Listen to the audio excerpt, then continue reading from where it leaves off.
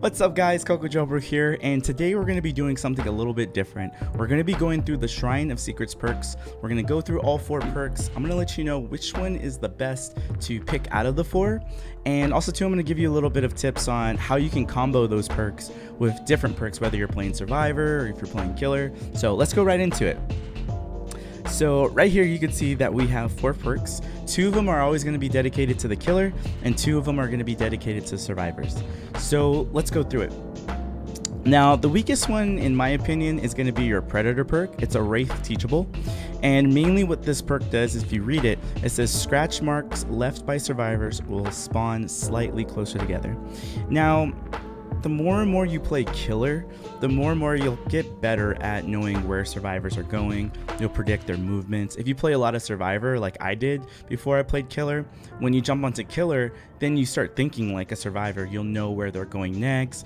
You'll know what they're going to try to do to juke you or try to mind game you. So a lot of times with this, you don't really need the scratch marks to be closer. You just need to know where the survivors are going. So in my opinion, I feel like this one is not really worth spending 2,000 shards on.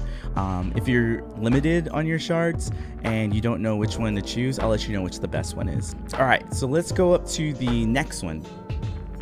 So we have Colophobia, and mainly this is a clown teachable perk where if someone is in your terror radius and they're trying to heal, there's a 30% penalty for their healing. Also too, you can combine this with so many different perks. You can combine this with Distressing, which amplifies your terror radius. It's really good on Doctor if you're trying to do like a static blast.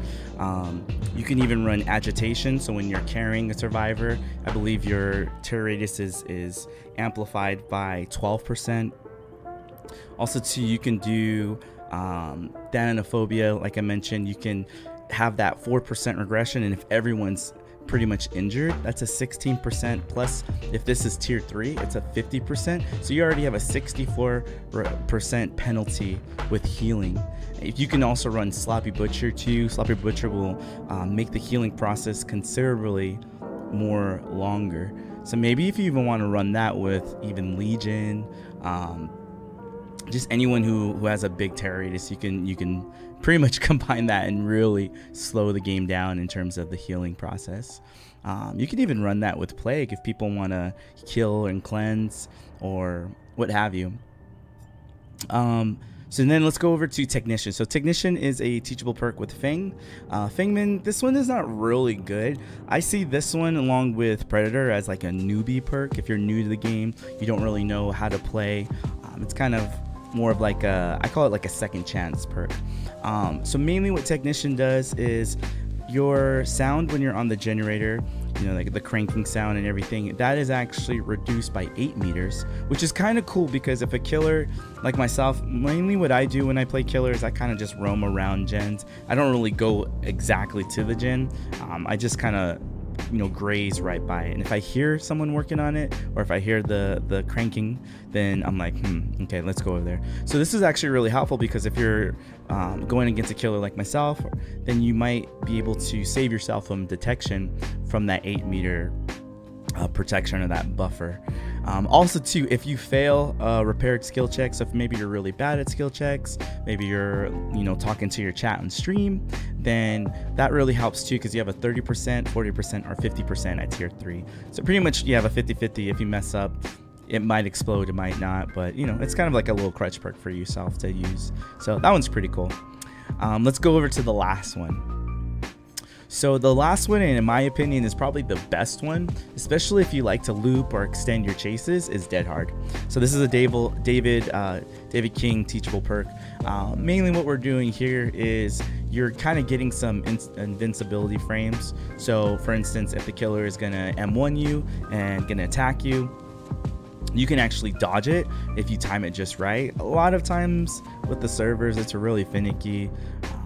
You know, it's just hit or miss. I personally, I don't really use it more for not for dodging, but more for extending that loop or that chase. So you might see some, you know, advanced players using Dead Hard to Dead Hard towards a window, or maybe towards a pallet, it's not so much just to dodge the attack, but to extend the chase. So then you jump through the window and then you extend that loop some more. So wasting the killer's time is the best thing you can do as Survivor. Don't just stand at a pallet, right, and then just wait for the killer and slam it down. No, keep running, keep looping, keep wasting their time, because the more you waste time, the more you're giving your friends on the gens more time to do it.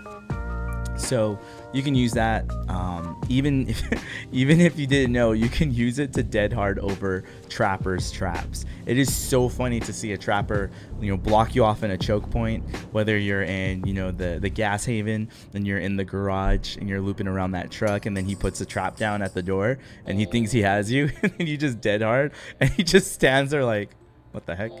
It's so funny. So personally, I would definitely, if you only have limited shards, get dead hard. And I really love the Shrine of Secrets, because if you don't have money for these DLCs, you're getting these perks, and sometimes even if you get the DLC, you got to level these people up to 30, level 34, or excuse me, level 35, or even level 40, and that might take 800,000 blood points, and you don't got time for that, and you just want to get this already in your blood web.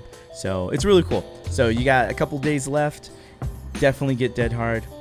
Maybe if you want to run a slow healing build, get the Colophobia. These two perks, you can learn where they're going on your own. You don't need Predator. Technician, just get better at skill checks, and if you hear the killer coming towards you, just walk away or run away. Get distance with the killer. There's certain killers that might sneak up with you, like Wraith or Ghostface, or even Deathslinger 2 with his reduced terror radius, but just start walking away, maybe walk in the opposite direction that you hear him coming in, or just run to the nearest looping area and just kind of get better with that too. So yep, that's my take on it, guys. If you have any more questions, I stream on Twitch. Cocojobro is my name. Also too, we're gonna be posting a lot more Dead by Daylight content, so if you guys are interested, definitely hit that like button, subscribe if you're new, and again, thank you guys so much for the support, and I'll see you guys next time.